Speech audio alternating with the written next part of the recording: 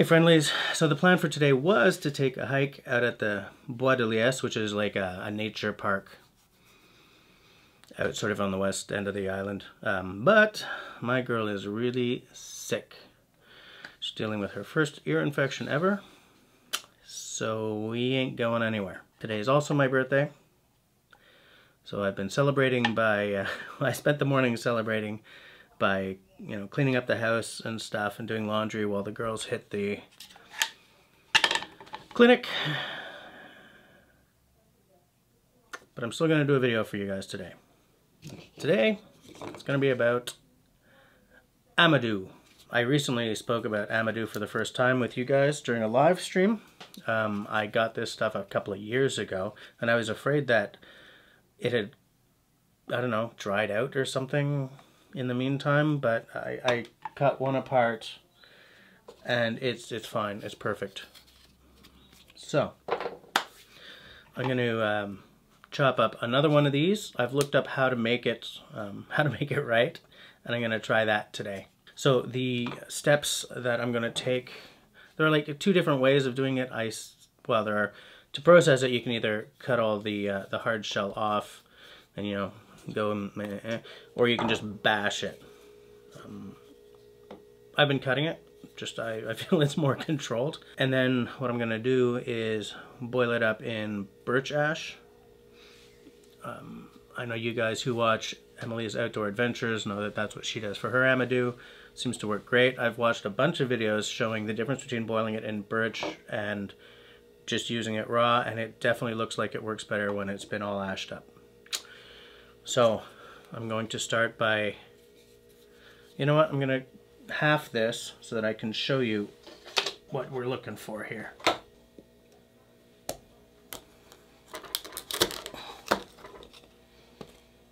Okay.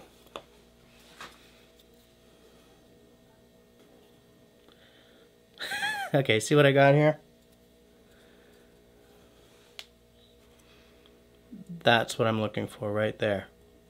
It's like a suede-like texture.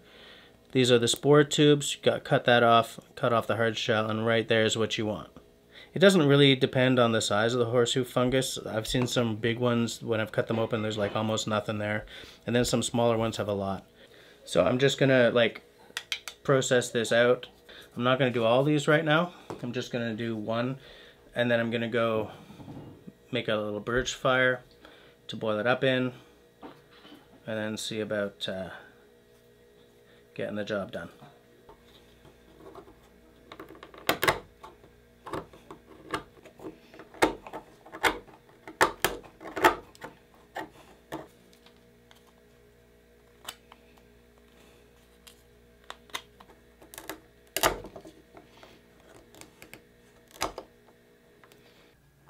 Okay, so I'm down to the suede texture here, and that's what I'm looking for. So on the other side, what you can see here is all the spore tubes have to come out now. Apparently, spore tubes are great for carrying an ember, though they're not great for starting a fire. But I'm just going to try to get them out so that I can get at this. I'm not skilled enough at this yet to be like taking out a large chunk and saving that for later. Here's a little spoon carver's trick. Well, I don't know if it's a spoon carver's trick because I haven't really seen it anywhere else before, but I'm a spoon carver, and here's a trick. When I'm trying to get all the spore tubes out, this gets a little unwieldy. So what I've figured out is that a little sloyd knife is a really good option, because with one of these you've got a lot more control. So I'm not so worried about cutting towards myself, like, you know, like you do when carving spoons. It's a much smaller blade, so I can really get into much tighter curves, much smaller areas. And when I get down to the end of it, grab a spoon knife. Like when I'm just trying to get that last little millimeter or so of the spores off without tearing out any of the actual amadou, it's really good. But I will tell you, getting at amadou will dull the hell out of your blades. So be prepared to Do a whole lot of sharpening as you do this.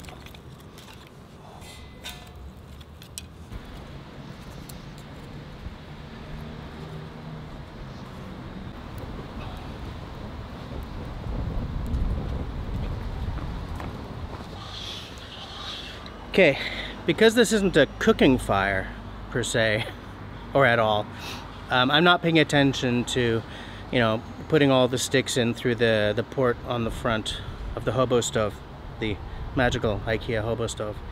I'm just trying to burn up a bunch of birch. Incidentally, what I've just done here is the definition of a one-stick fire, because the only thing I used was the birch. Okay, and a little bit of inner bark from cedar that I had scrunched up. Close enough for me though. So the next thing to do is just wait for all this birch to burn down into ash, and then I'll probably have to grind it up a little bit because there's always like some coals left over. And then throw it in some water, throw the amadou in with it, let it soak. I think I'm gonna look that up again, and then boil it for like an hour. I'm optimistic. This is going to be great.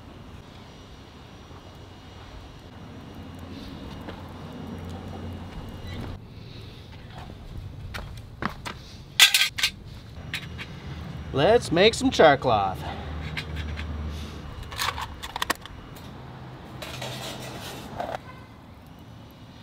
Those of you who saw I think my second or third episode ever will remember the whole process of making charcloth. What I'm doing is waiting for that smoke to stop coming out of the hole. Then I'll take the tin out, let it cool completely, or at least to the point where I can pick it up with my bare hands, and then I'll know that my charcloth is done. The nice thing about charcloth is you can't overdo it, and if you take it out and it's still brown or not charred up, you can always just put it back in.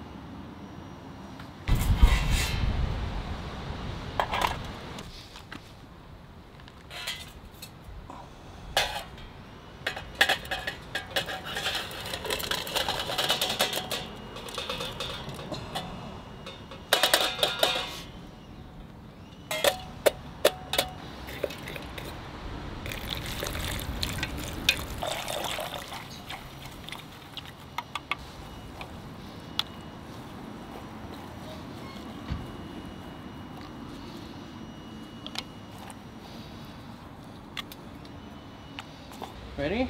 Now? Wait, let me get my sheet. Because we always pack the knife away after we use it. Okay.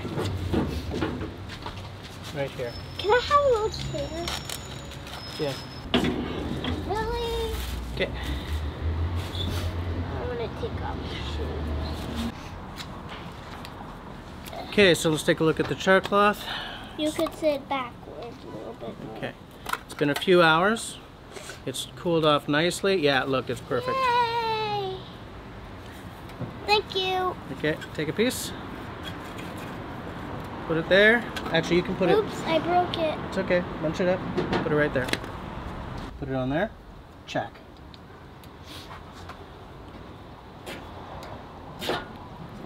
This on there to hold it down. Okay. There we go.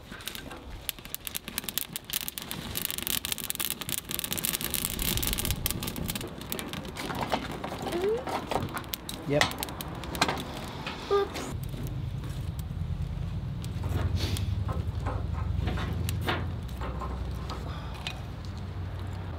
Okay.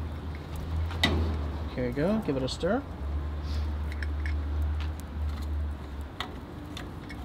Okay. All right. Now we boil it for an hour. We have to add water every now and again, okay? Can I add the water? Sure.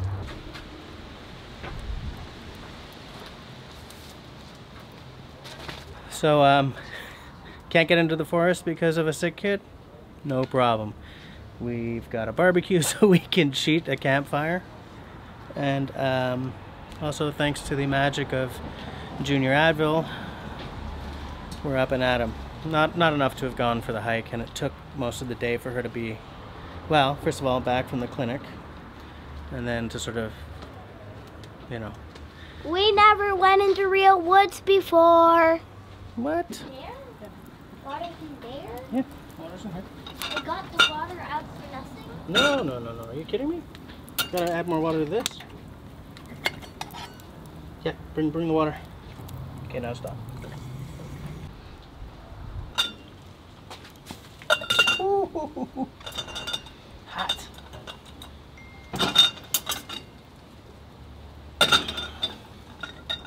You know what? I'm gonna let this tea actually boil just for a couple of minutes. But you just put the paper in. Yeah, the tea bags. So look, birthday hike sunk by a sick kidlet, but I think I still made good use of the day. A little backyard bushcraft with the girl. And one benefit of having made the amadou is that now the barbecue is ready for my birthday supper. So off comes the amadou, on goes the goat. So the next thing to do now that the amadou has been boiling for an hour is to take it out of the ash soup. It's still warm. I guess drain it a bit and then give it a good bash. I guess the bash is it'll flatten it out a bit to make it easier to transport, but it's also going to help sort of mash the fibers up, according to what I've read on the interwebs. So that's what I'm going to do. Wow, man, the color is different after the, well, I guess it goes without saying that the color would be different after an ash bath. Now, I may be breaking up fibers here, but when I go to use the dried amadou, first thing you do is you rough up the fibers again to make them fluff and easier to combust. So this isn't the whole process here. So I got the amadou all pounded up. Next thing to do is just let it dry and then test it out. This one still has a lot of those spore tubes on it, so I don't know. I may have to trim those off before I can get this to work, or maybe that one will be a failure. But anyways, I can't wait to try it out actually. Once it's dry and in my kit. If this works, I'm gonna be really jazzed about it. I got plenty of horseshoe fungus downstairs to turn into more of this stuff if it works. I'm very jazzed. Now, one thing I am going to do tonight is wash the heck out of all the tools I used, because those are all tools that I use for spoon carving as well. And I'm not versed enough in this stuff to know the difference between horseshoe fungus and chaga. I know chaga is very safe, you can make a tea out of it. I don't know if horseshoe fungus is as safe or if it's highly toxic, and I am in love with not dying. So until I know for sure that horseshoe fungus is non-toxic, I'm going to treat it like it would any mushroom or any other fungus. I'm going to wash the hell out of my tools, and then I'm going to have to sharpen them all up because this beat the crap out of the edges on all my tools. But anyways, all that's for another video. For now, if you like what I'm doing, then please get the conversation started down below. Do you use amadou? Are you interested in using amadou? Do you think I duffed the process in any way? Do you think I did it all right? What is your favorite Tinder if it's not amadou? Aside from that, please share the video. That helps me a lot. Subscribe if you're not already subscribed. If you are subscribed, then hit that little bell and leave me a smiley thumb. If you don't like what I'm doing, leave me a frowny thumb. Thanks for watching, guys.